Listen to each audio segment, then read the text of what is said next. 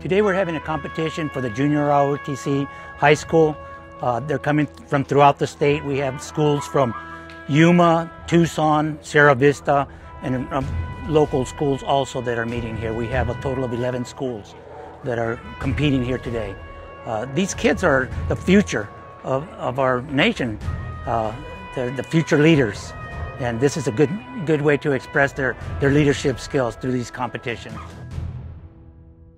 It started off as a Latino festival downtown, and then it just progressed to where we started sponsoring it. From there, this is our third year doing it, and the competition is getting bigger each year. We started off with a small group of schools coming in, and now I think we're up to 11 or 12 schools that are competing for the junior ROTC.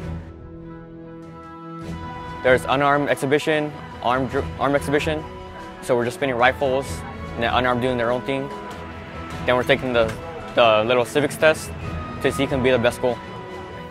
I want to go into the Army branch because my ASVAB score is high enough, and I like to do the things my grandpa did. My grandpa, who's Hispanic, he was in Vietnam, and he was a recon sniper. A recon sniper is basically you scout the front lines, see for enemies where they are, and then where to attack from. Sir, Railroad High School, Army, JROTC Armed Drill Team. Request permission to exit your drill pad, sir!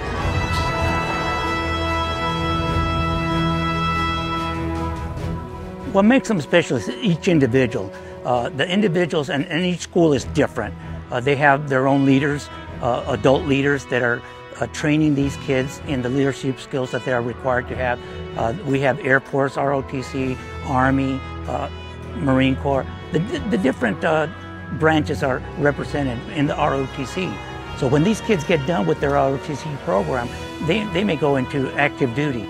So people from Corona came to my school and they were like, ROTC is an option, like it's pretty cool, you should do it. So then I came home, I told my mom, I was like, I want to do it, and so she said, okay. She came home wanting to do ROTC for many reasons, and one of them was the opportunities that it was going to give her as a college student. It gives her a lot of structure, it's extremely positive. It has gotten her to do things that she's never wanted to do before. I just want to thank all our sponsors that provided the funds where these kids didn't have to pay for the entry fees, for the trophies that they're going to be getting later on today. I want to thank the executive board of the American Legion here, all my staff. I want to say thank you to them, and all these volunteers that are helping out today. I just want to say thank you to all of them.